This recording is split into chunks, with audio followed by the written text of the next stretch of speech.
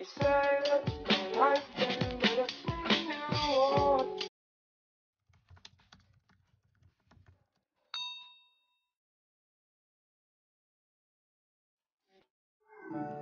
ka-Berks! Welcome back to my YouTube channel. So, ayan po guys. Ngayon po, magbibigay po ako ng tips bang tawag dun?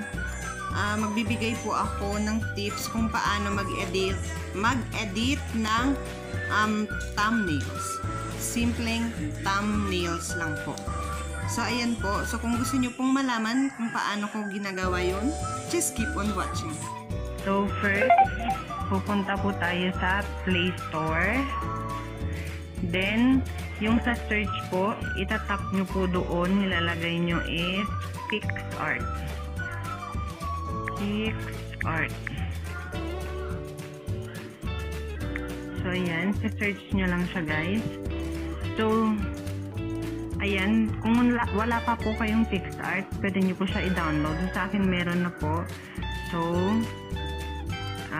balik tayo. Punta na lang tayo sa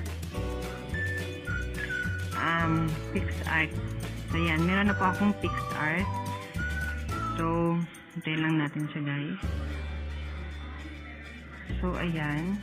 Mabak natin. Oh my God. So, ayan. So, ito po nakita niyo yung sa may baba. Yung sa plus. Yung plus sa baba po. So, pindutin po natin yun siya. And then, pipili po kayo ng background. Meron po dito iba't ibang background. So, ayan. So, ako, pipili lang ako ng kulay na background. So, pipili ako ng sky blue. Ano ba yan? Sky blue, baby blue. So, ayan. Hintayin lang po natin kasi naglo-loading pa siya. So, ayan guys. Yan lang po yung kulay na pinili ko. Then, next is, nakikita nyo po yung sa baba. So, punta po tayo sa add photo. Ito po yung sa add photo. Yan. Tapos, pipili tayo ng photo. So, ayan, bago po ako nag-video, nag-picture po muna ako para may sample akong picture. So, yan. Ito yung pinili ko. So, ilalagay natin siya dito, guys. So, yan. So, pwede nyo siya ilagay sa taas, sa baba, sa side. So, ako ilalagay ko lang siya dito sa gitna.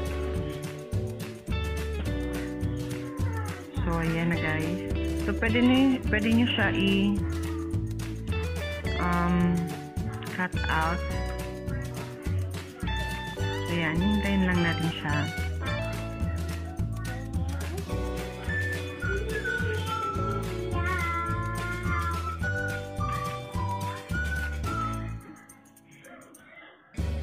So, ayan. So, ilalagyan lang natin siya ng kulay.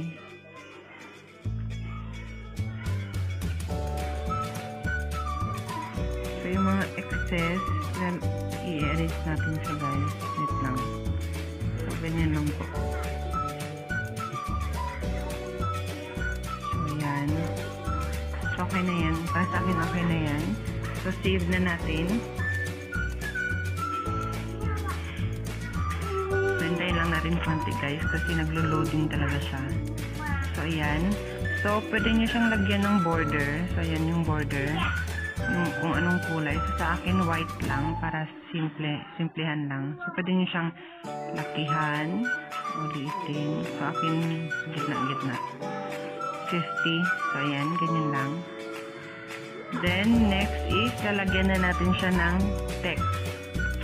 So, pwede nyo siyang i-title na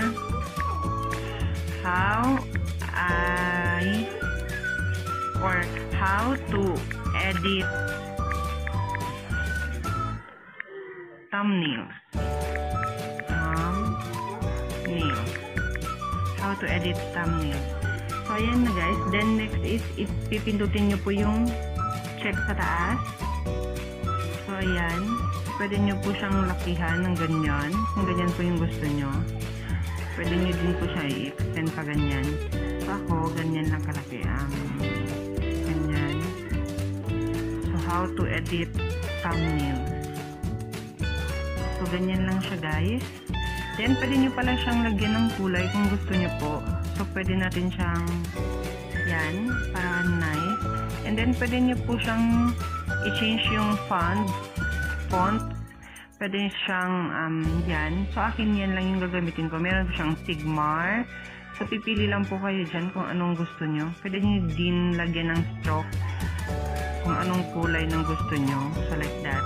Pwede din po. So yan. So ito lang ang akin. How to edit thumbnails. So ayan na guys. Pili tayo ibang kulay. Yan. So ganyan lang akin. How to edit thumbnails. So kung gusto nyo pa lagyan ng stickers, punta tayo sa sticker.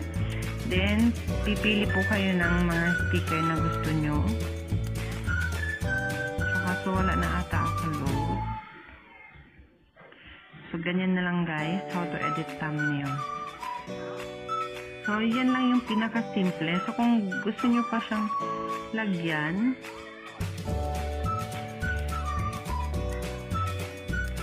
so pwede nyo pa lagyan dito sa baba ng, akyat natin to konti, and then yung picture akyat konti. Then pwede nyo pa siya lagyan ng simple thumbnail.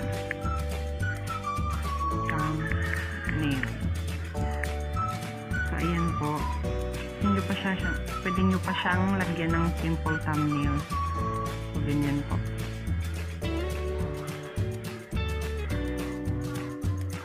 So lagyan natin siya ng ibang kulay din. Simple lang, pangit naman. So pili tayo ng ibang kulay. Ito lang. Yan. So simple, ganyan lang po. So para sa akin, okay na yun siya. So ayan guys, finish na yan. Okay na yan. So pipindutin po natin yung check sa taas. Yung may check yan sa taas. So pindutin nyo po yan.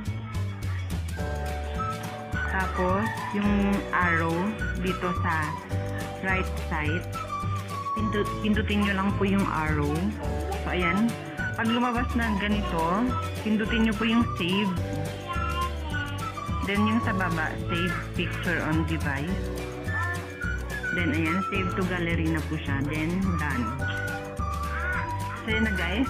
So tignan natin kung na-save ba siya sa gallery natin guys. Huwag nyo na pong pasin yung ibang pictures. So ayan. So andito po yung mga thumbnails ko. So ganyan lang po siya guys. So na-save na siya. So yan lang po. So ganyan lang po siya kasimple. So ayan guys, yun na nga po yung pag-edit ng thumbnails. Ganun lang po siya kasimple. So ayan guys, huwag po kalimutang mag-like, share, and subscribe, and click the bell button below para ma-update po kayo sa mga bago kong videos. Bye po! Thank you!